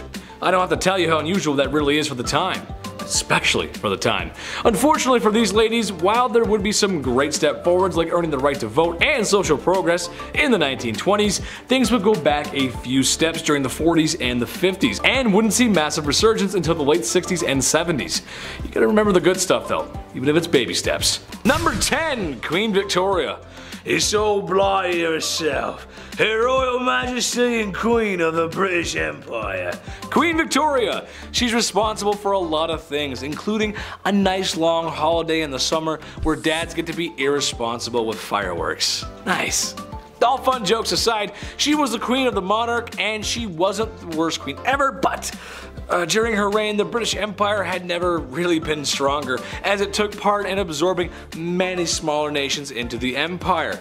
And they didn't ask nicely, if you catch my drift. India, China, and a lot of parts of Africa. Africa had a rough time back then. It was pretty hard for that continent. They all felt the wrath of the Queen's expansionist fist. It's really sad, actually. Goddamn. Number 9, thieves. Times, specifically in Victorian London, weren't the best. It most certainly wasn't the cleanliest place on earth, and there were orphans asking for more porridge. I don't know. I didn't read the book, guys. Sorry. Lack of rights, social expectations and pressure, and a lot of double standards. Honestly, it just wasn't an easy time for women. Well, it shouldn't really come as a surprise, but thievery and pickpocketing were often done even by women though. I mean, what choice do you have at that point? The idea of ladies was so ladylike or elegant that it wasn't possible, or at least people thought it wasn't possible, that they could be criminals. What a backhanded compliment. Well, are women a criminal? I certainly don't think so, sir. It's not possible. It's very possible. There are tons of thieves and pickpockets. That's just ridiculous. Number 8, Jane Toppin. Take a trip with me to Boston. We can see Bunker Hill, Old North Church, and Faneuil Hall. Ooh, cool. We could also visit a very nice nurse from the 1880s who was taking care of the elderly. Jolly Jane, as she became to be known, was a nurse who took care of the elderly. And by take care, I mean the same way you took care of your first hamster. Yeah, not so great, was it? Now, how did he know that? I know. She would dose up the old geezers with a healthy Keith Richards-sized dose of morphine. Yeah! There's only so much rock stars that can handle that level of rock and roll. And guys, Grandma and Grandpa, they're not one of them. They can't handle that kind of stuff. After that, she would lay down with them and just like chill with the body, because that's what you do. Ugh. Before she was caught, there was an estimated 31 grandmas and grandpas not at the dinner table after having her as a nurse. I'm just gonna lay down right beside you. It's gonna be great. Just gonna lay down. Number 7, Typhoid Mary. My mom wasn't the best cook on planet Earth, but God willing she tried. You know, she really put in a lot of work. Excuse the meme here, but she makes a mean spaghetti though. God, I love mom's spaghetti. I really do. And her cookies. Oh, she makes the best cookies. Everyone should agree with me in the comments section so I can show my mom and tell her she hasn't made cookies in a while. Tell my mom to make some cookies. It's time she makes cookies, man. They're so freaking good. They're the best on earth, I swear. Well, my mother is okay. She doesn't make up the Gordon Ramsay standards. But that's okay because no matter how well Typhoid Mary made the lamb sauce, it was always gonna make people green. As Typhoid Mary was an asymptomatic carrier of typhoid fever. Yes, that's what we're talking about, Typhoid Mary. Crazy enough, after she found out that she was asymptomatic with typhoid, she insisted upon cooking. She kept going, which got more people sick. Surprise. She was forcibly quarantined multiple times in her life. You can't make this stuff up. Please stop cooking, you're sick. I'm gonna do what I want, you can't tell me what to do. Number 6, Belle Starr. You know, for those who enjoy adult entertainment, her name kind of sounds like it came from there, right? Anyway, she was a cowgirl and outlaw in the 1880s and in the Lone Star State. She was married to an Indian and oftentimes as a couple would offer help to other outlaws needing refuge at their ranch. In 1883, her and her husband were caught trying to steal a horse. Very RDR of them. And spent time in the old slammer. They continued their outlaw ways until it all went Dutch Vanderland, meaning it didn't go very well. One day, like any other good western, a stranger had come to the ranch, kind of out of nowhere, and gave Belle Starr a taste of the law. Just happened to be with a big iron. To this day, nobody knows what happened, who the stranger was, or why she was bang bang. No one knows. No one understands. It's crazy. There should be a movie about that. Big iron on his hip, all fancy. Anyway. Number 5, Mary Surratt. I actually didn't know this one, but perhaps maybe our American audience remembers. Some will recall a time when America was divided in twain. After all, a house divided amongst itself cannot stand. A certain top-hatted bearded president did his best to restore the Union. It took a lot of years and lives, but he managed to do it. However, some were still not pleased. A one John Wilkes Booth, to be specific, had to ask the president a leaded question, if you catch my drift. Well, after assassinating one of the most beloved presidents in American history, he needed to hide. You gotta hide after that. And Mary Surratt was the woman who'd let him hide. So I think aiding and abetting, as well as harboring the most wanted man in America at the time, counts as scandalous. She also had some other anti-union behavior as well. That's not good. Naughty, naughty, not very nice. Number 4, Lizzie Borden. Lizzie Borden took an axe, gave her mother 40 whacks. When she saw what she had done, she gave her father 41. Isn't that nice? Oh boy. Yes, that's right, the late 1800s teenage daughter who maybe perhaps pulled an O.J. Simpson. Nah, we're not sure, I don't know. Maybe she did not sort of brutally unalive her families. No one else was found at the scene, and then she was acquitted. That sounds just like OJ. Which, given how women were treated back in the day, is kind of strange because it just feels like women who are clearly not guilty were punished for stuff they didn't do, and women who are for sure guilty get off free. Her alibi was that she was in the barn when it happened, and then she walked to the house and Mom and Dad, what's going on here? Let me just wash off my bloody shorts here. What? Who did that? What? That's crazy. Number 3, Mary Ann Cotton. Marriage can be tough, sure, but Mary Ann Cotton is the reason today you can't collect on life insurance when your spouse mysteriously, get your finger quotes out, mysteriously passes away. It all started when she predicted the passing of her stepson, and then it happened. That's weird. After that, it was her husband here, and then another husband there, and well, it's starting to get a little fishy, don't you think? Well, once these unexpected passings were looked into, they all had something in common, something in their tummies. Arsenic. Yes, she was getting rid of her husbands and then trying to claim the insurance money. Evil, but ahead of her time, like 50 years ahead of her time. That's insurance fraud. That's interesting. Well, it's also like cold-blooded, calculated unaliving, you know, but insurance fraud too. Number 2, Tilly Kilmick. Okay, how about a literal psychic who knew when all of our late husbands were going to pass? In the late Victorian era, Tilly Kilmick was first found predicting the passing of scruffy wild dogs in the ghettos of Chicago. It's kind of a weird thing to say, like, yeah, see that dog? That dog's not gonna make it. The dog? No, he's not gonna make it. Anyway, somehow she always knew when they were going to expire. Then it was her late husband of 29 years. That's kind of strange, 29 years and he ends up, that's weird. After cashing the insurance money, which she got immediately, she started dating immediately, where oblivious man after man kept passing, and very shortly after she married more and more. Well, she was a regular Mary Ann Cotton to say the least, as she too was using arsenic on her husbands to collect insurance money. She eventually was arrested, and her stipulation for being in prison was that she was not allowed to cook for anyone. I think that's fair. That's good. Don't let her cook. That's a good idea. Number 1, ladies of the evening. Love them, hate them, or spend a lot of money on them in Vegas. That's Las Vegas, baby. The era was defined by them, especially in London. Whew, baby. I mean, at night you really couldn't walk anywhere without a fair lass daintily waving her hand in hopes of luring in a customer, which wasn't really an issue given that bedroom-related sicknesses were at an all-time high. Syphilis specifically had shockingly high percentage of the population and would make you think twice. Well, it would make us think twice, it would make me think twice, but people back then, they kinda just went for it.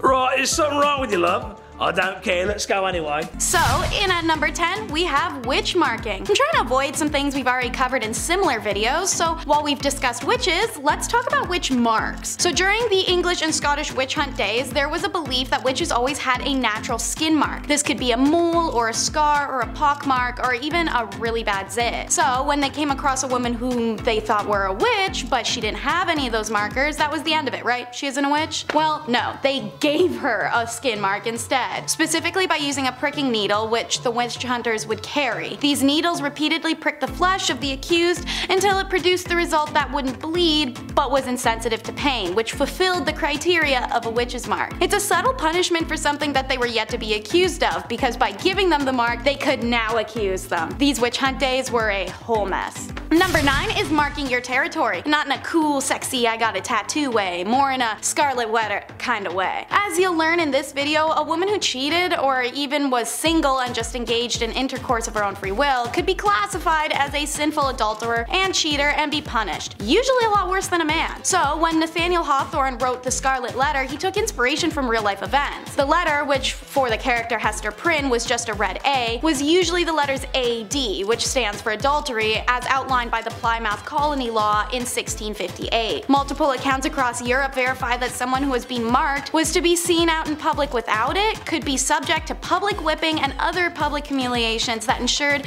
a person's social alienation. Like in the Scarlet Letter, when Puritan minister Arthur refuses to admit his sinful side of the act with Hester, he's branded with an A in his chest. In a man's case, while this was of course painful, it was allowed to be hidden. He also didn't have to face the societal consequences the way any woman would have. For number 8, we travel to discuss status degradation. While it still persists today, not everyone knows what it means. So essentially, you do something wrong, oopsies, you lose some of your basic human rights. You could steal something, have relations out of wedlock, cheat on your partner, miss some work. Every empire that has used this tactic has had a variety of ways that you could mess up and receive this punishment. Naturally, in times where a woman was property and couldn't buy things, own things, or do things, or breathe without having a man side-eye her for it, this was a monumental punishment to receive. Under the Roman Empire Augustus, who reigned from 27 BCE to 14 CE, a woman guilty of adultery could lose several rights as a citizen and suffer a financial burden. Noblewomen in the Kingdom of Korea during the Chosun dynasty faced a similar degradation of their societal status if they were found guilty of remarrying as a widow.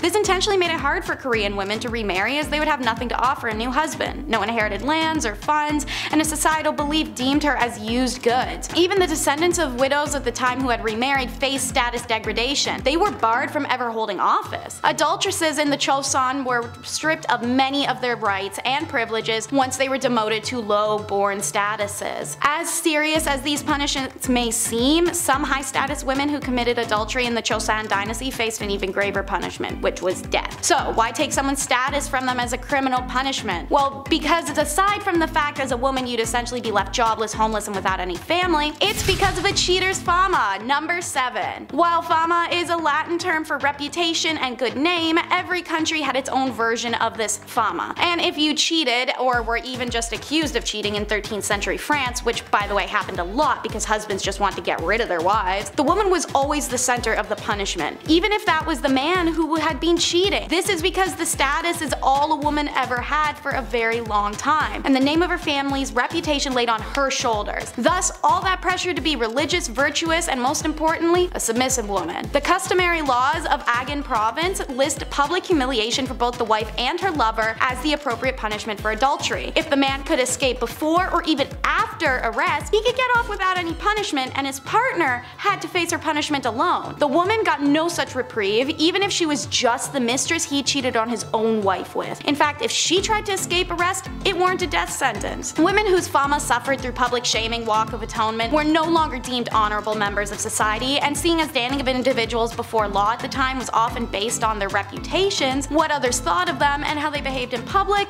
she'd be left, as I said, homeless, familyless, and dejected. For my Game of Thrones people, think Cersei. Number 6 is no protection. Get your mind out of the gutter. That's not what I'm talking about. I mean, there's no protection from capital punishment. While civil laws were easier to work around by just getting married alone, you can borrow money or property, you can buy things that you couldn't before and sign contracts, the criminal law didn't bend to a married woman, as she faced the same penalties as an unmarried one. Now, there are technically one exception: pregnancy, but only because it could potentially be a boy, which is insane. Additionally, all women were exempt from certain torts, such as the breaking wheel. But man, when a woman got capital punishment, it was the one and only form, and it was the most brutal and painful one: burning at the stake. By the way, they claim this was the only and the necessary option of execution for a woman, as it's a preservation of female modesty. Apparently, other forms of execution were unbecoming of a woman. Although there may be some truth to this wild justification, modern historians have rounded it down to just misogyny, as well as a deep-rooted suspicion and dislike of women as the root of this execution decision. Essentially, when given the opportunity to punish a woman, men went ham for it and wanted to see her suffer as much as possible. So women experienced the worst executions of the Dark Ages. Number 5 is why women want to stay in religious favor. In medieval Europe, a device was literally invented for women who defied their religious beliefs. Pyramid-shaped and made of wood, the woman who dared to defy her god should fear this. See, they would bind the woman's hands and ankles and then sit one of her two openings on the peak of the pyramid. She would then be incapable of shifting her weight anywhere else and was forced to put her weight down on the tip. It would slowly slide upwards and inwards, and the longer she was pressed down on it, the more her body split apart. These women would be left for days on end sometimes on this device. The device's slow agonizing death can be compared only to the shame it inflicted as well. The woman was stripped nude and forced to suffer this torture in public for all to see. Number 4 is harems. To start, the word harem is derived from the Arabic word harim, and it often means sacred, forbidden, and sometimes sanctuary. This was an accurate name as only women's household members and some related male members were allowed to enter a harem, which was an honored women's space. The harem was the ultimate symbol of a sultan's power. His ownership of women, mostly slaves, was a sign of wealth, power, and sexual prowess. The seclusion from public gaze also inflated this power more so. But a royal harem could be a place of filth and stink where chaos and emotions ran high. This was the price of being property, used by the emperors and his sons. You could either be favored or so hated that one day you vanish and rumors of your exile whirl amongst your peers. These ladies usually did not have the liberty to move out of the harem as they liked, but inside the harem they could move around as they pleased. There was no sisterhood in them either. Socializing amongst themselves was usually not friendly, and jealousies were shown directly. Makes sense, as status and position of authority in the harem were determined by the place that they had in the emperor's favor, and to give the king his first male child was a great competition in this regard, resulted in unpleasantness through the royal harem. Everyone tried their best to please the emperor and turned her bad qualities like jealousy, aggression, or short-tempered attitude onto other women. Seeing as many of these women were stolen from outside the empire, let alone inside, frustration with language barrier and culture clash was also a huge source of contempt. Sometimes the women would lie to the sultan to have others disposed of, or they'd simply gang up on one another. Regardless, harems were places of drama, inequality, and a race to be favored as a ticket out of sexual servitude. Hidden sexuality is number 3. There were plenty of mainstream laws in medieval and Middle Europe against male homosexuality, and while it wasn't considered as serious, lesbianism still posed a threat to the ideals of a male-centric societal order. A law written in 1260 France stated that women caught engaging in homosexuality shall undergo mutilation on her first and second offense, and on her third she must be burned. This is one of the only laws to specify consequences for lesbianism, but the 13th century and Christian perspective of sex radicalized further into modesty. Lesbianism was equated to sodomy at that time point and therefore carried a similar sentence: death. There is sufficient evidence of lesbians in Middle Ages, most of which come from the church. Turns out many nuns were sexually active lesbians, and the church directly acknowledges their presence by having to pass laws establishing penalties for nuns caught having sexual relations with each other. So not only were they having sexual relations with each other, but it was enough that the church had to do something about it. For example, during the 8th century, Pope Gregory III gave penances of 160 days for unnatural female acts. Still, no torture or death though. This is because as long as phallus or other phallus-shaped objects weren't used or involved, the relationship wasn't considered real intercourse. Real intercourse involved procreation after all. So eventually, when Christianity upped the ante, however, any sexual act that caused pleasure, which now included lesbian intercourse or plain old self-stimulation, was now considered sin. So like most women of the Middle Ages, even bisexual and lesbian women had to settle down for a man at that point. Anyone who struggled with sexuality can imagine how dreadful it would be to live that way. Divorce was a nightmare, which is why it's number 2 in our countdown. Laws worldwide were unforgiving of divorces, literally always to the woman. In Chinese laws, a woman could only divorce her husband if he mistreated her family, not even her. He, on the other hand, could divorce her for anything. Some accepted grounds for divorce were failure to bear a son, evidence of being unfaithful, lack of piety to the husband's parents, theft, suffering a virulent or infectious disease, jealousy, and talking too much. Pretty superficial list, but in Chinese society, divorce was a serious action with social repercussions for both parties, so consequently divorces were not as common as they may sound. She could not be divorced if she had no family to return to, or if she had gone through the 3-year mourning period for her husband's dead parents. And speaking of family, during the Han Dynasty, unmarried women brought a special tax on their family, and women with babies were given a 3-year exemption from the tax, and their husbands a 1 year. So there was a huge push to get married. Meanwhile, in medieval England, their similarities are stark. They too had a small number of divorces despite an expansive list of reasons to do so, such as there was a discovered blood relation between the individuals, or impotence, or fear used to obtain consent, marriages entered into under false pretenses, things like that. In many of these cases, the lack of sufficient evidence made them difficult to prove and thus deterred people from taking their cases to court. And number 1 is the tradition of foot binding. It existed for around 10 centuries, and there are women alive today who still have feet that are the result of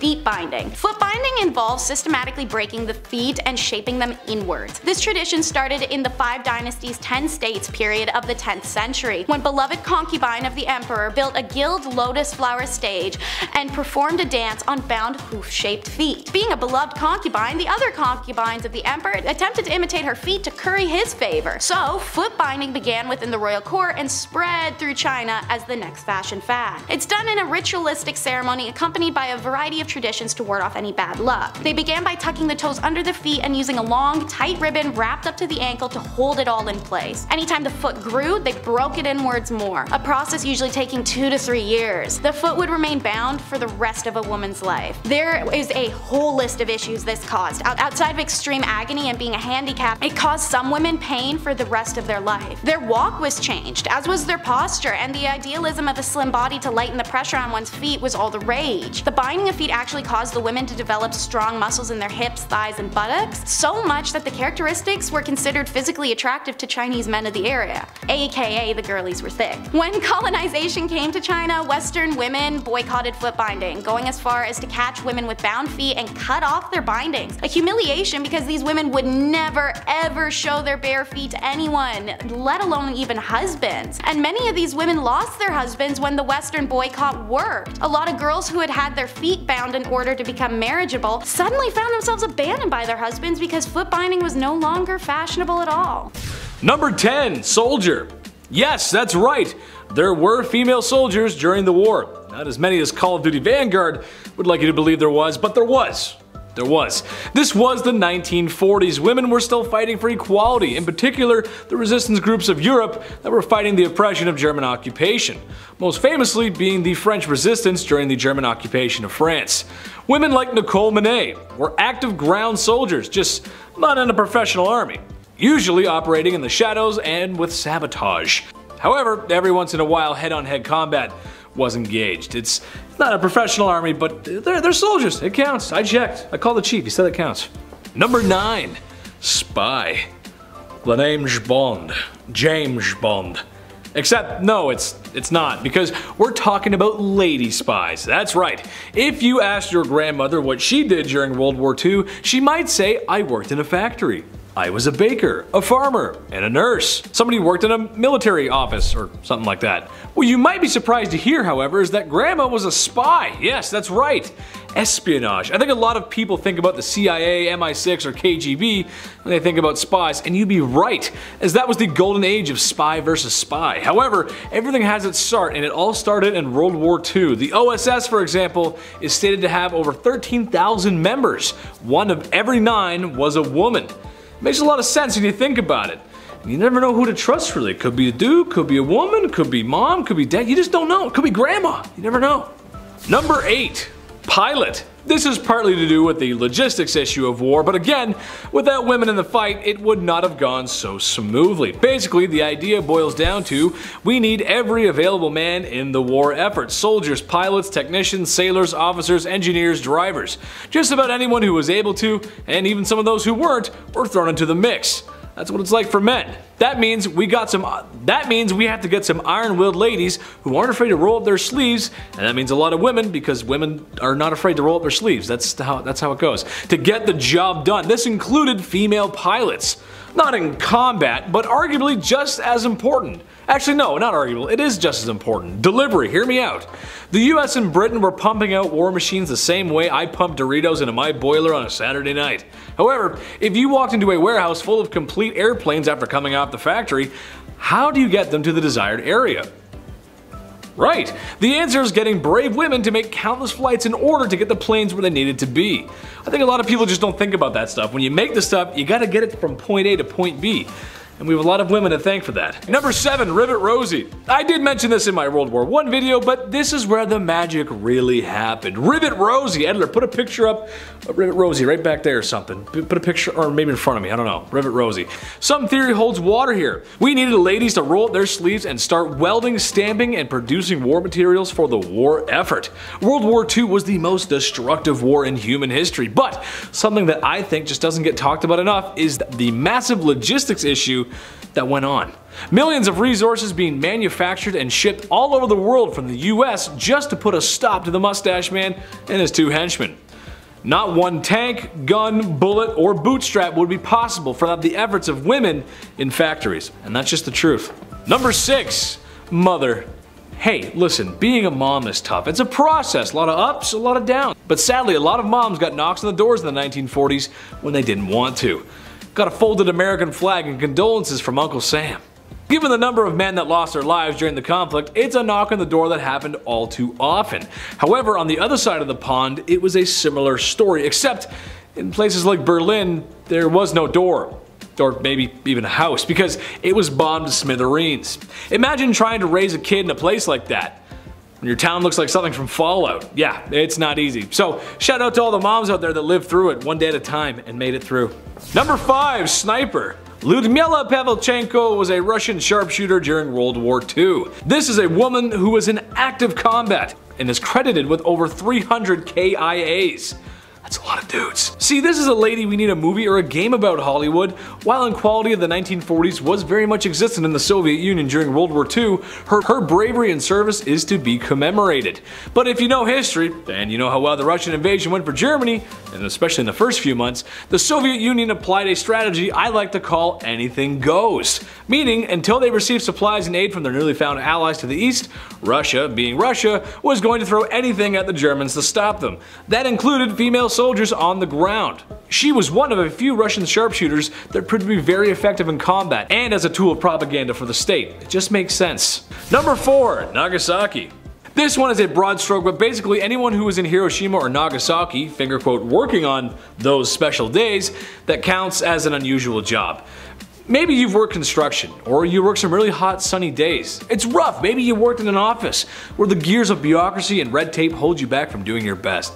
Headache maker, am I right? Imagine you're working your job and literally 10 seconds later you hear the largest bomb ever to fall on a city all of a sudden.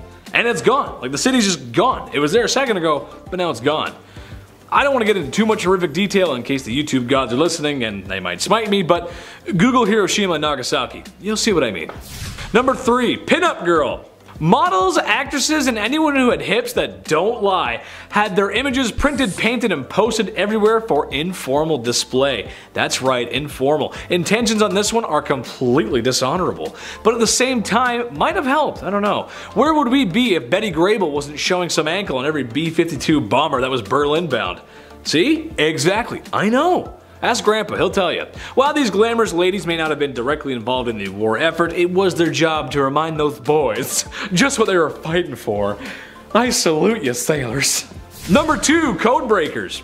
This was a time before computers and the internet, so if a German code came across your desk, you couldn't just ask Google, what in the heck does that mean? We owe a lot to the code breakers. Shout out to Alan Turing, because he's pretty smart. But it's the women in all the military offices everywhere, in every allied nation, working every day to make the enemy's information get revealed. It's actually very important that happens, trust me. Which in the long run saved lives. A lot of lives. I'll be honest too, some of the stuff they had to help decipher wasn't easy. I struggle enough with Call of Duty zombie Easter eggs. Yeah, don't call me for that. I'll carry you to high rounds, but I can't solve the Easter egg, man. I'll carry you, but it's not gonna happen. Number 1, everyone else. This one goes out to every woman who in some way or another participated in the world's worst conflict. Mothers, nurses, doctors, code breakers, everyone. I'm putting a blanket over everyone here because there's too many not to mention. But the point I'm getting across is that we could not have done it without the help of girl power. And here at Bumblebee, we remember that. And me, Chetty, your local Chris Farley or John Candy or something in between, whatever I am. Remember, I salute you ladies, thank you for your service. And at number 10 is jewelry making. Egyptians saw deep spiritual significance in their jewelry, but also had a love of aesthetics. And those two things combined to create some of the most unique and lavish jewelry found in history. Worn to ward off spirits, protect health, bring good luck, and more, there were even certain colors and designs that were associated to certain gods and powers. And so Egyptian jewelers followed very strict rules regarding the mystical aspects of their jewelry creations. While a woman usually would not be a metal worker in Egyptian society, it was very common for her to be making jewelry. The tools were smaller and the process required less heat and thus less danger for her. Metalwork techniques included precious metal sheets that were cut and shaped, notched together. Wire work was accomplished through strip twisting. Pieces could be held together with this wire stripping system or crimping techniques. These strips were also how link chains were accomplished, as well as the securing of beads or the backs of earrings. And for jewelry designed exclusively for burial, the metal was often quite thin, as the jewelry of the deceased was not subjected to the wares of everyday life. Precious stones, ivory, real flowers, and shells were all common ornaments, as was name engravements, but it was more common with royalty. Jewelry makers were women of high status due to these contributions and the revelry jewelry held in ancient Egypt. For number 9,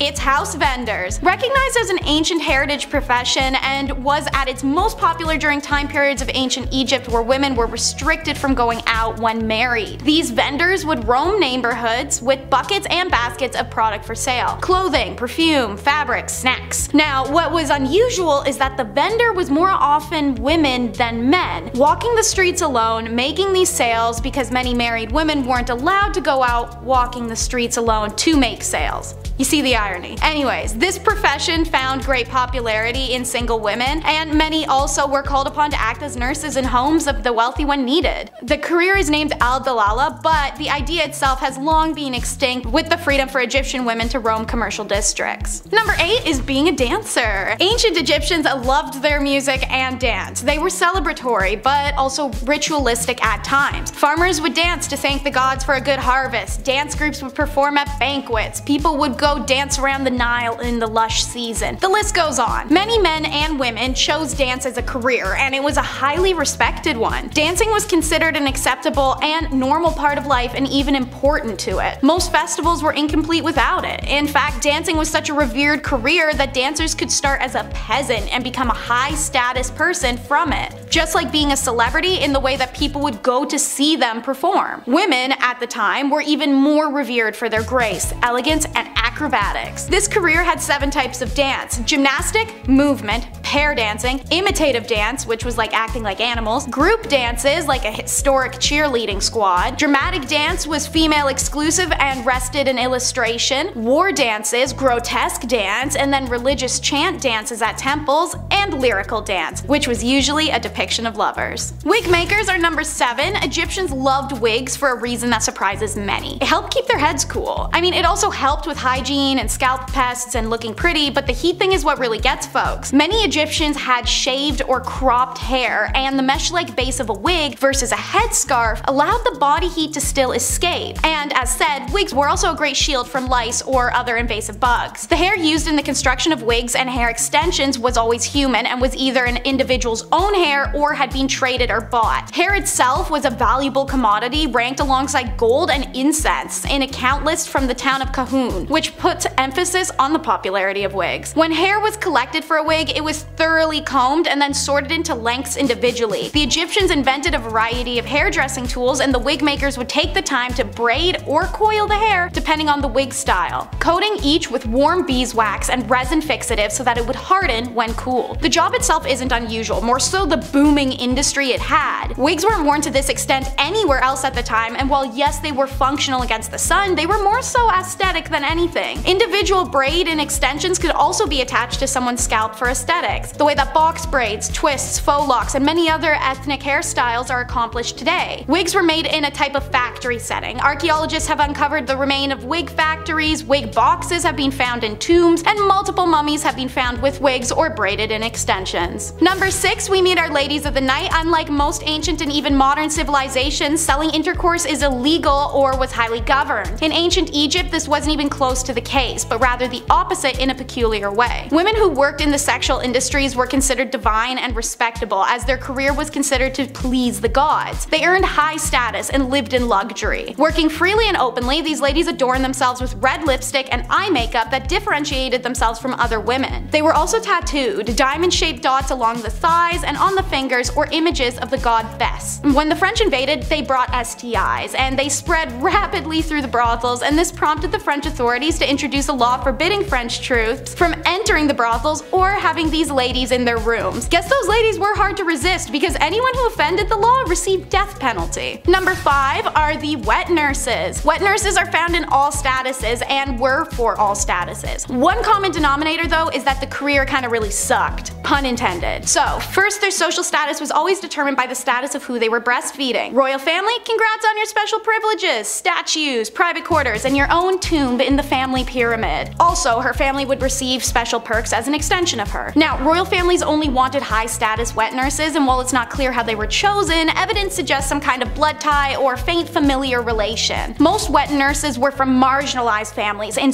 lower socioeconomic statuses and worked under conditions and pre-definitive wages. Wet nurse requirements for any status were intense. She'd have to have given birth at least twice, have a large but healthy body due to the belief that large bodies were more nourishing. Despite that, her breasts should be medium. Too small, not enough food. Too big, the baby's spoiled. In addition to all of these prerequisites, the wet nurse should be sweet-tempered, affectionate, and responsive to her charge. She should also abstain from intercourse because it could reduce her affection towards a child, and they also said no alcohol. A good call, knowing what we know now. Wet nurses were women exploited for the products of their bodies. As slaves, they were coerced for their milk. As lower social status women, they were employed for their bodies to enhance their inadequate domestic status. Even her own household suffered physically and monetarily if a wet nurse defaulted or failed a contract. On the same page, surrogates are number 4. This is a widespread practice in Egypt. The first story of surrogacy found in Genesis 16 of the Bible was the story of infertile Sarah having Egyptian Hagar carry her child for her and her husband Abraham. Even Egyptian pharaohs had used concubines to produce heirs. They often married their sisters or aunts, and children born of these marriages were most of the time not in great or functional health and wouldn't survive. Any child born of a concubine for a pharaoh was accepted as his lawful offspring. Now, they were quite limited in their rights, and they could only inherit the throne in case of the absence of another more entitled heir. Surrogates experienced similar contracts and status leveling as wet nurses. They were desired to be mothers already, have a bigger, healthier body, and naturally beauty was a desired element as well. Women of low status who made a career of surrogacy often died in childbirth or from hemorrhages due to the repetitive birthing process, but for some, it was the only career they could have. Priestess is number 3, and so while it was a male-dominated field, many women were employed as a priestess or a high priestess at the temples around Egypt. Mostly from upper status, many were married to the priests, which they owed their position in society. Despite this, they played roles in the temple rituals, such as servicing goddesses Hathor, Neith, and Pakhet, or working as dancers, musicians, singers, and acrobats in the temple. The most important priestess was known as the god's wife Amun. This woman was usually the daughter of the pharaoh or sometimes his wife. She usually held a very high position in court and performed important rituals to honor the god Amun. The priestess was in charge of managing the gods' affairs, attending to ritual dances and performances, shaking their rattles and rattling their necklaces, which were long and heavily beaded objects. By the beginning of the New Kingdom in 1550, the title Chantress of Amun was used, and it was usually the wives of the priests who gained these elevated positions as well. The concept of a woman as a priest was unheard of in many kingdoms. A high priestess and the reverence and traditions of female gods being led by women were unusual to outsiders of Egypt, who oftentimes restricted most priestly activities to just men. Number 2 is professional mourners. Okay, so here's a weird one. Professional or paid mourning is an occupation not only found in Egypt, but in China, the Mediterranean, and Eastern Europe. This practice is literally paying a stranger to attend a funeral to lament, deliver a eulogy, help comfort the family, entertain, or lay on the ground wailing. There's some range here, depends on what kind of funeral you want to have. These paid mourners made ostentatious displays, messy hair and smudged makeup, wailing, pounding on the ground or their chests, throwing themselves about as they smeared dirt and sand all over their body while they screamed. It's a full spectacle. Now, another depiction of the paid mourner mourners in Egypt is a little more chill. Two women impersonating the goddesses Isis and Nephthys. They were believed to play a special role in someone's death. Most inscriptions of a funeral where they are present as paid mourners, they are on each side of the corpse and their bodies are fully shaved. These women also had to be childless and have a tattoo of either Isis or Nephthys' name on their shoulder. Most evidence of professional mourning is seen in pyramids and tomb inscriptions, such as women holding their bodies dramatically in sorrow, braced over a casket with tears flowing. If you were a theater kid, this was definitely the type of job for you. And number 1, it's the female physician. Egypt is a difficult one with historians. There's been a lot of largely ignored discoveries due to the opinions of those who found them. The evidence of women in ancient Egyptian medical fields is part of that because, as it turns out, their physicians were actually primarily women. Evidence shows women in the medical profession going back into early dynastic period Egypt when Merit Ptah was the royal court's chief physician in 2700 BCE. She was the first female doctor known in world history, but there is another unnamed female physician who is listed to be the head of the Temple Neith Medical School in 3000 BCE, so maybe not. But either way, the first female doctor was in ancient Egypt. Women were highly respected throughout Egypt's history, and many of their goddesses represented facets of health. Neith has been associated with the invention of birth, and Hathor represents fertility. 4 deities associated with healing are Heka, Sekhmet, Serket, and Nefertum, which are all female. So, bizarre claims you may have heard that no women are involved in Egyptian medicine don't accord with the values of their civilization, which were incredibly equitable. By this reasoning, there were no women involved in anything of note anywhere in the world until the modern era, because history books make no mention of their contributions. But it's all up to say. Such as the first one to make me puke, number 10, denailing. It's one of those torment styles I feel needs no explanation. The name kinda says it all, but to include you in the horror, the definition of denailing is the forcible extraction of fingernails or toenails or both. And man, was it a favorite method of the medieval times. And a fun fact I learned, the term cutting it to the quick actually originates with this horrible punishment. The quick is the nickname for the fingernail skin, aka hypocochium. So when you're cutting it to the quick, you're digging up someone's fingernails. In its simplest form, denailing was done by first constraining the prisoner on whatever tabletop or chair, whatever you got ready to tie a person to. Then metal forceps or pliers, often heated over fire until red hot, grasp each nail at its edge and tear it from its nail or toe bed. Okay, Ma, this right here is why I am okay with the fact you never broke my nail biting habit. Unfortunately for me, the other variant of this would have still worked because in version 2, they wedged something under the nail first and then hit it inwards to separate the nail from its bed. This was a favored method of the medieval German witch hunters who would dip the wooden skewers in boiling sulfur before wedging them in, which would burn the incredibly sensitive flesh of the underside of the nail. When enough skewers have been driven home to ply each nail loose from the bed, only then is the nail torn from the root with a pair of pliers. Okay, one and done. Let's hit number 9, which is stocks. And just like the stock market, it's scary and confusing. The people involved are sitting on their ass. Sorry, the joke was there, I had to go for it. So, stock is both physical torment and public humiliation, the best of both types of medieval punishments. Okay, so you know that thing where they bend you over and they put your head and your wrists in it like this, as seen in the beautiful period piece Shrek? The stocks are similar, but for your feet. Difference is that a person is placed in the stocks sitting with their legs extended in front of them and their feet are locked into place. Sometimes their hands or their head might be chained for funsies too, but overall they're left lying on the ground, or if they're lucky they have something under their butt. Stocks could be found in the most public places available, where a town crier would come out shaking that big ass bell and telling the bored masses they could contribute to punishing offenders against the standard of conduct of the time, aka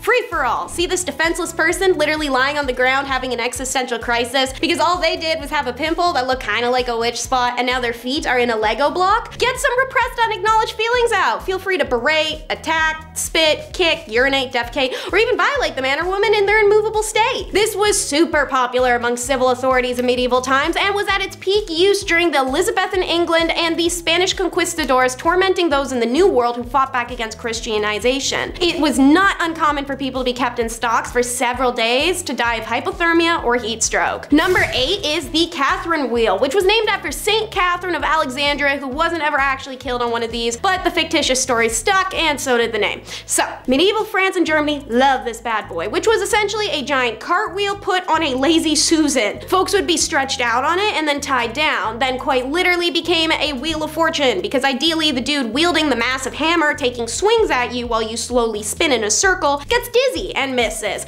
More often than not though, folks ain't that lucky. This wheel would be spun nice and slow over the hours, and the hammer wielder would break different limbs as they circled past him. Once all the limbs were reduced to spiky bone fragment skin slabs, sorry, but the person was left on the wheel to die. It could take hours, even days, before shock and dehydration did its course. If your offense was less severe, or you could bribe someone, or you were at least well liked, the first blow would be to the neck in hopes of smoking you quickly, known as coup de grace, aka blows of mercy. Otherwise, they went from the feet up, baby, and the number of sequences of blows are specified in the court sentence. How, as a lady, did you earn the Catherine's wheel? Cheating, witchcraft, treason. Next up for number 7 is the piquette, the perfect device for your DIY executioner. All you need is a stake, a hole in the ground to stick it out of, some rope, and a little bit of friendship. It was usually used as a military punishment, however the piquette did make its rounds, even ending up in a famous illustration of a woman being subjected to it during the French Revolution. Alright, so what you need to pick up from your Hobby Lobby or your Michael's Craft Store is a stake. You're gonna stick one end of it in the ground and then the exposed end facing upwards. Make sure to grab a saw and sandpaper because you're gonna need that exposed end to be sharpened to a rounded point, not a pointy point. Now grab some rope and your malefactor, who is typically a soldier who had disobeyed order or a woman accused of witchcraft or sleeping around. You're gonna use that rope to suspend them from the tree by this region of the thumb, while the sole of their opposite bare foot was balanced on top of the stake. The point of the stake was sharp enough to jab into the arch uncomfortably, but not enough to pierce your foot. Want to get the pressure off? You have to regulate all your body weight into the thumb that's suspending you. And yes, you may be thinking, wouldn't that tear your thumb from its socket? Absolutely, which is why you'd shift your weight back onto the painful foot.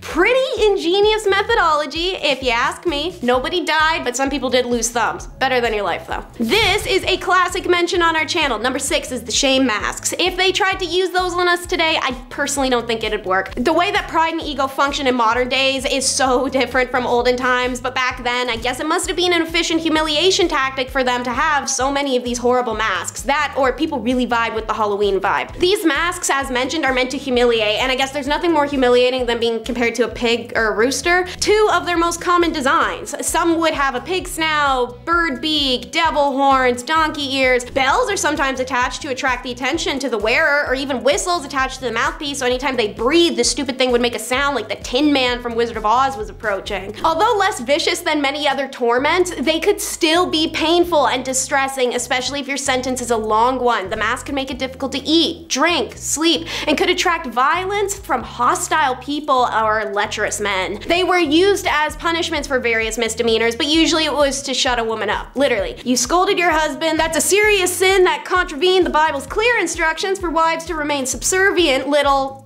Well, I was gonna say Barbie dolls, but maybe after the movie, it's Ken's. Number 5 is also used to shut wives and women up. It's the shrews, fiddle, and fife. But I could be wrong. It could be pronounced fife like the country, or fief like thief. Cannot tell for the life of me. Anyways, you've heard the boring shrew scold 100 times. I'm here to bring you a new exciting product if you want to publicly shame some women, but also simultaneously make it look like they're starting medieval times' most vibing jazz band. The shrews fiddle, or shame fiddle, was a wooden contraption shaped roughly like a fiddle, or a fife, or fief, or whatever it is, which is a type of flute that acted like a portable stalks for your fingers and your neck. The shame flute was specifically designed to punish those who made bad music. However, these shrews implements are titled after the ladies that were tossed in them constantly, people who spoke up to their husbands or argued with one another. The next 4 titles on this list, I'm not kidding, are all rippers of some kind. We're gonna start with number 4, the chest ripper. If I instinctually put my hands on my chest while we're talking, you will understand why in a second. This was a device made specifically and only for women to destroy a very specific aspect of femininity and thus remove what the medieval people perceived to be her desirability. And man, did these dudes have a weird ass fixation on doing stuff to breasts. Burned, brand, carved, or simply amputated. This is called sensual torture, but swap the N and the S for the letter X. It extends back to the time of ancient Rome and likely long before then too, but worst of all was a device coined in medieval England known as the breast ripper, a metal claw that pierced the flesh of the breast of the victim who was tied down and then pulled away forcibly, shredding it to pieces. It was used as both a method of punishment to mark breasts of unmarried mothers and women convinced of heresy, adultery, and hosts of other crimes, but also for interrogation, because nothing is gonna make someone confess to being a witch faster than a sociopath with a giant pair of tongs. Number 3 is a rear ripper. It's unlikely, but if there was anything worse than the breast ripper, it's probably the pair of anguish. Jewish. Recognizable now from video games and movies and leather bedrooms with red latex accents, this pear-shaped device was one of the many horrific devices that made it to the modern world, but was reborn with better purposes. A few medical devices have taken a page out of its book, such as the dreaded thing they use at gynecology appointments, and some birthing and colonoscopy gear.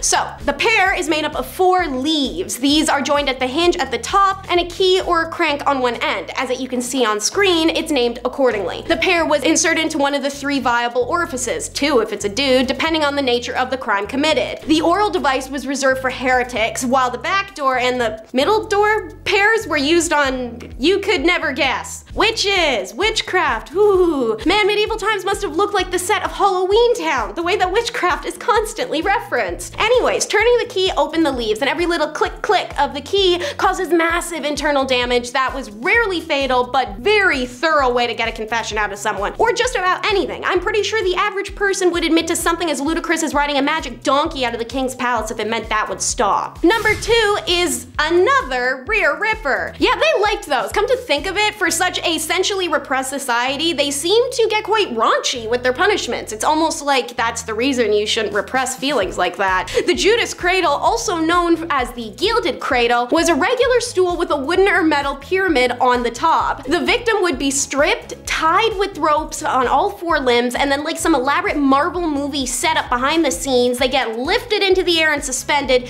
just over top of the pyramid. Then their bits are adjusted to sit right on top of the pyramid. From here, the captive holder could torment them further, try to get confessions, whatever, before letting loose more and more of the person's own body weight, which would slowly impale them downwards on the pyramid, which in turn would start making room for itself. This punishment method was frequently used in the Inquisition, but I invite you to guess when else. Could it be A, witchcraft, B, witchcraft, or C, witchcraft? If you guessed any of those 3, you're right, because pretty much every medieval punishment for a woman was because she talked too much or made a soup that tasted too good, so the devil must have done it. Alright, last in our little ripping montage, number 1 is the rail rip, aka a wooden horse, also known as riding the rail. It's an effed device of which there are 2 variations. The first is like a balance beam from gymnastics but triangular, mounted on a sawhorse-like support. The victim is made to straddle the triangular horse and place their full body weight down on the hoo-ha area, which rested on the blunt point of the angle. Weights and additional restraints were added to keep the victim from falling off, but also to drag them down. Left for days, it can begin destroying your pelvis as well as dislocate all of the joints in your legs. A less immediately painful variation is a single plank of wood supported, again with the wooden legs or sometimes suspended from the ceiling, horizontal from the floor on its side with a thin edge and sharpened extremely. The victim is made to straddle the plank, which is adjusted to their height so that they have to stand on their tiptoes or let their